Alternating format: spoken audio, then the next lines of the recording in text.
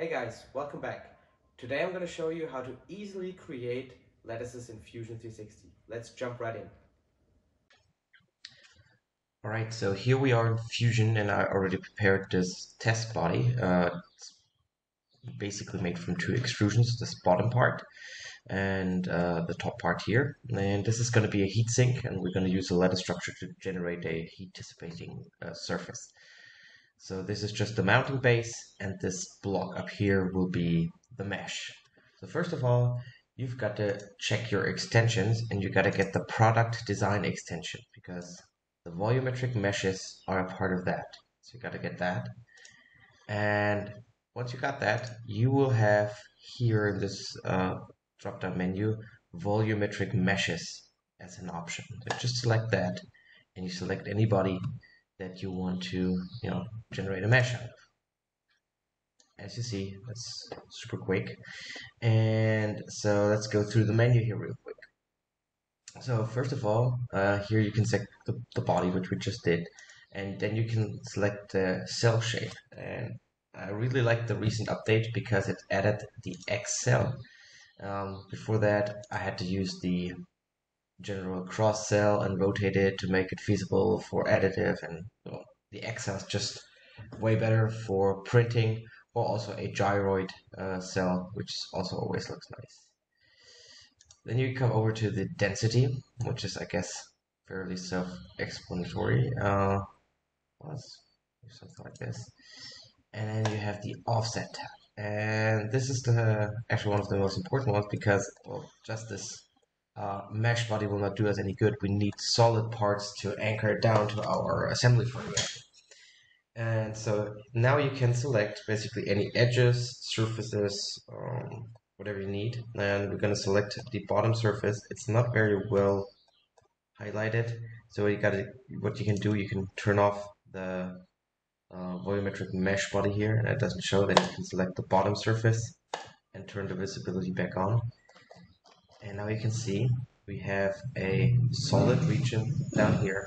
And I know that this particular part is 3 millimeters thick. So here you have the thickness of this region and the density. You could pull that down to have a sort of second region if you like.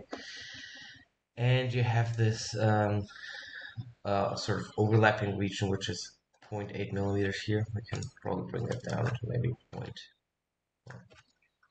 0.2.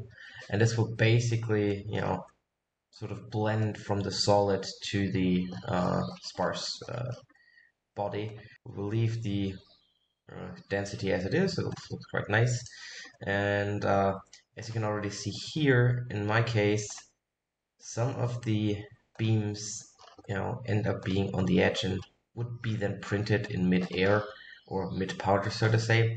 So typically you have to adjust your cell size to sort of fit your mesh in there. And you can do that uniformly or non-uniformly. And I found for this particular body, I think something around 7 in X and Y worked pretty well, more or less. And what you can also always do is move the mesh, the lattice structure. So 7 looks kind of like all the knots of the beams or on the outer surfaces. So once you're satisfied with your result, just hit OK. And what's important now is to export that for printing. You can print it directly in Fusion, but if you have external software and you need to export it, typically in step or STL files, you can only export this as a mesh, so STL file.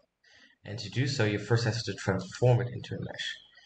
And you right click on the body, go to the volumetric mesh interactions, and there you can generate a mesh. And what I like to do typically is generate a high resolution mesh and then reduce the mesh size afterwards, because this typically gives you the best results, but it also takes the longest time.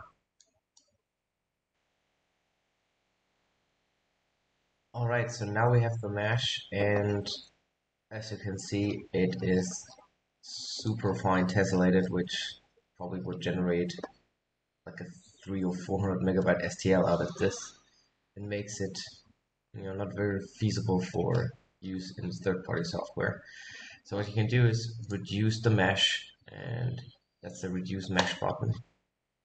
Click on the mesh, and what I found is that 10% typically is more than enough, and this also takes forever. Alright, so the mesh reduction is complete, and it already feels much better to rotate everything. It still looks quite okay. We could do some more reduction, but the beams still look good. So now, since you get the mesh, you can export that as a mesh in STL, and you're done.